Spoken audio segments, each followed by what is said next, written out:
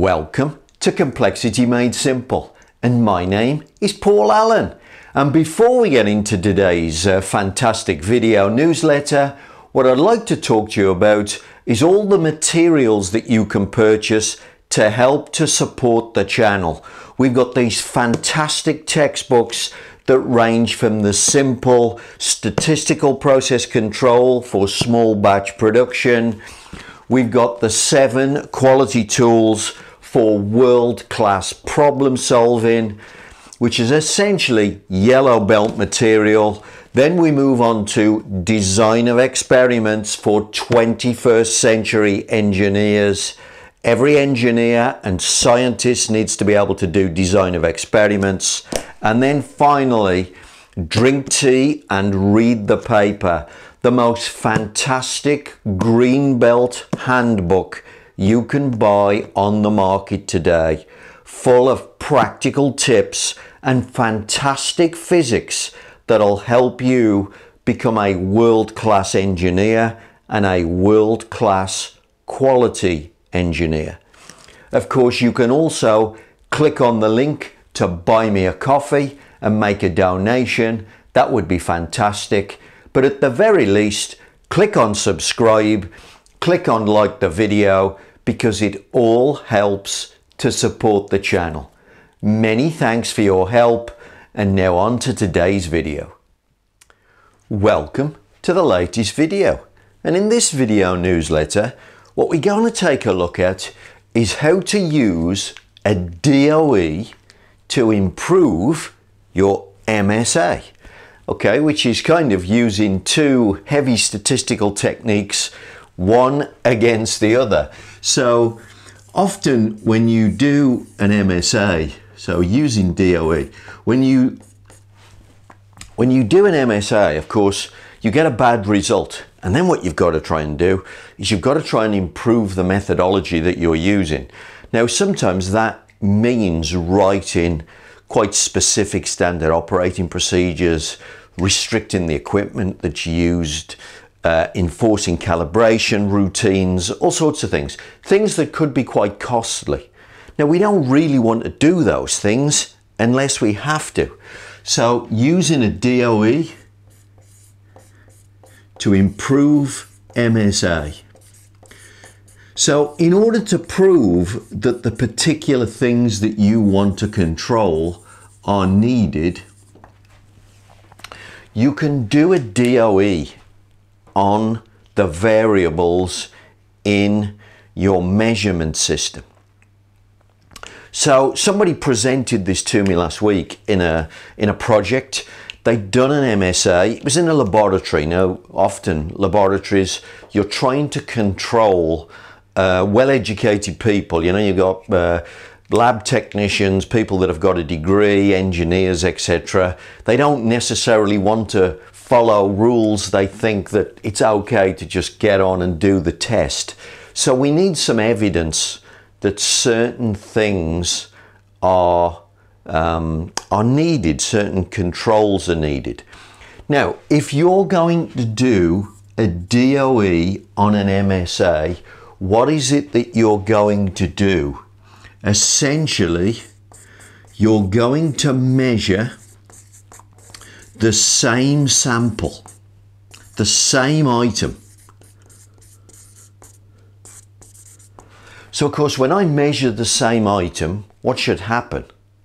Well, I should get an identical result, shouldn't I? So what we're sort of looking for, it's the opposite of a real DOE in the sense that hopefully we'll see no signals whatsoever. So in other words, when we plot a graph, what do we want to see? We want to see the graphs, you know, factor A, factor B, factor C, factor D. So these are things that we've changed in the measurement system. So this could be calibration done, calibration not done, equipment A, equipment B. Yeah, we've changed them high and low. And what we want to see is no signal. Obviously, if what we see is factor A does that, if that was calibration, for instance, that's telling us that whatever we've done to calibration is changing the result.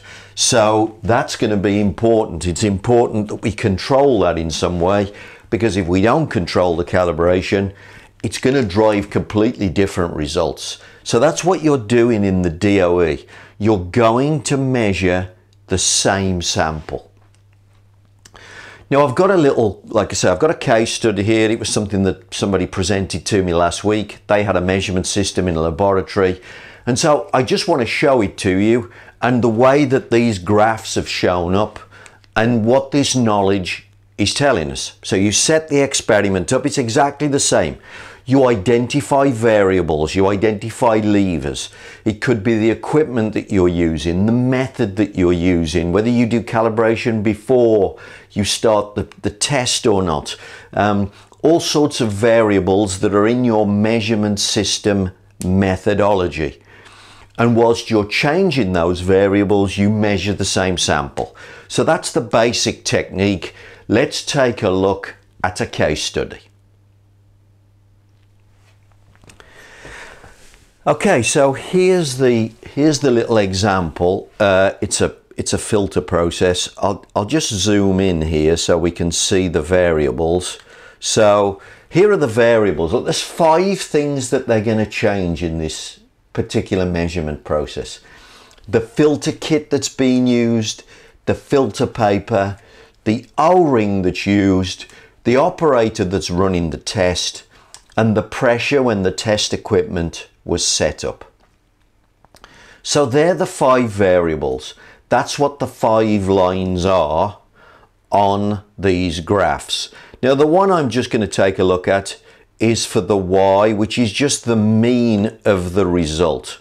Okay, so here's the Y bar. Now look at this.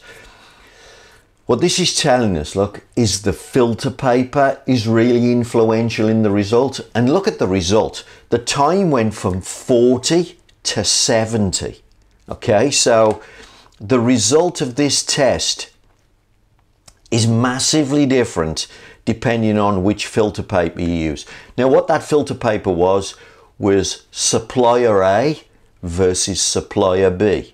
All right, so you can see that we need to fix the filter paper, because if you allow people to change the supplier, that's going to make a dramatic effect. Pressure is also making a dramatic effect. It's moving the result from down here, it's about 47, up to about 62, something like that. Again, that's making a dramatic effect. So that needs to be fixed. Those things are important. Now obviously you would decide whether this one here, the O-ring, whether that's important enough, the filter kit and the operator.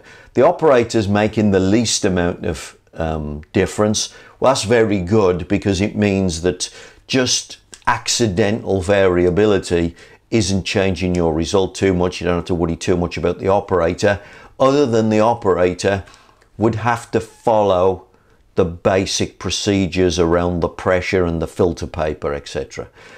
But there's the DOE. And what I said earlier, these lines, if these 5 variables make no difference to the result, all of these lines would be flat. They would be horizontal. They're not horizontal. There's a dramatic signal. Okay, I mean, it's as simple as that. If those variables made no difference, it would look like that, because they do make a difference. You can see the signals. What did we do? We measured the same sample during that DOE. Use a DOE to find which variables your measurement system is sensitive to. Then, of course, when you put some rules around that, rules that sometimes people don't want to follow, or rules that could be expensive or slightly slower to do the test or whatever, you can justify the enforcement of those rules because you have the data from the DOE. Using DOE to improve your MSA.